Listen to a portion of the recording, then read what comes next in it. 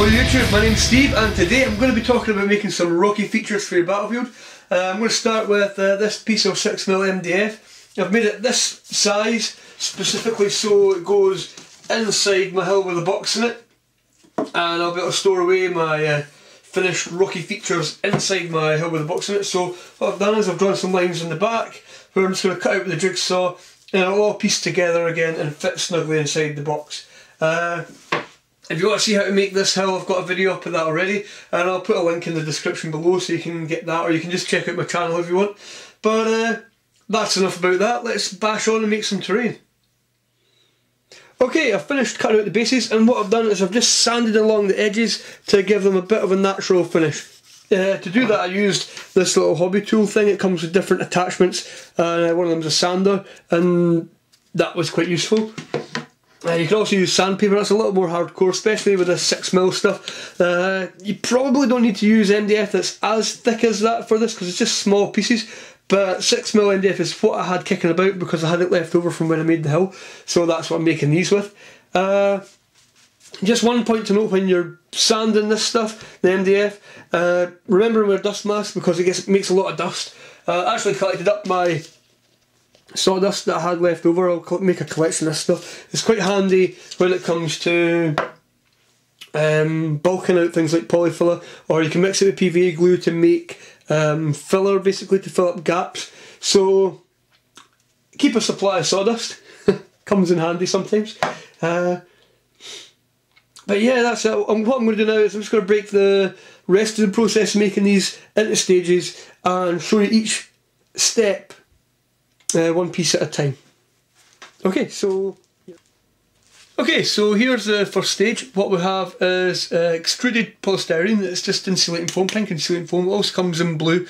This stuff's better than the expanded polystyrene you get as packaging. It's more hardware and tougher. Pretty solid. And all I've done is I've glued that to the base and together with some strong wood glue. And let it dry. Not much more to say. Just cut it with a sharp knife. If you've got a foam cutter and you like to do that, well, knock yourself out. Sharp knife does the job for me. Stage 2 is we get our bark. It's exactly the same process as we do the cliffs on the hill. And this is just bark off a tree and stuck to the foam to follow the shape round. And this is where our this is going to make our rocky faces on the rocky outcrop. So the whole thing's basically covered in it, and you can see it's not too carefully stuck on. It's just a bit stuck onto the flats of it. And what you'll find is the bark sometimes comes in really interesting shapes. Like that's got a nice kind of curve on it going down. So what I've found with doing this is much easier to shape your foam. It's much easier to cut this to the shape of your bark than it is to try and manipulate the bark into the shape of your foam. So when you're doing this stage, stage 1, give yourself plenty of excess to cut away because you don't know exactly what your bark's going to look like when you're sticking it on. So again, just use the strong wood glue, stick on the bark, let it dry. Probably let it dry overnight before you do any more. You can also use a hot glue gun, I suppose, if you wanted. Hot glue gun would speed things up. I prefer the wood glue. I think it's a stronger bond in the end of the day. But yeah, stage 2. Stage 3, exactly the same as the hill. What we have is a layer of polyfiller covering up the gaps, and it's basically just representing where our soil's lying on the hill. So there's going to be layers of soil and turf and stuff hanging over the edges, hopefully, and that's going to look nice. But make sure we leave rocky faces shown, and you know, you don't need to worry about things like this. See, there's a big gap there, and there's like polystyrene shown. Don't worry about that. It's just going to look like a cave. There's quite a lot of polystyrene shown. Don't worry about the polystyrene shown. It looks good in the end. And once you've done this stage, just give it a dust over with a bit of sandpaper. Knock off all these sticky out edges. There's a little spike there. There. Like you want to knock those off before you go to the painting stage. Speaking of the painting stage, that's what we've done next.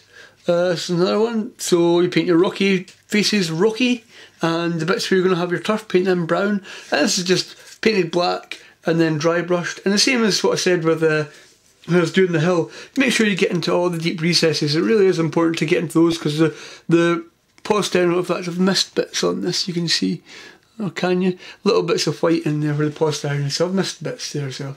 But really try and get in there as best you can, because you don't want the white showing through. And here, this is just the brown acrylic or brown household emulsion, whichever you've got. And that's just painted on there, it looks bra.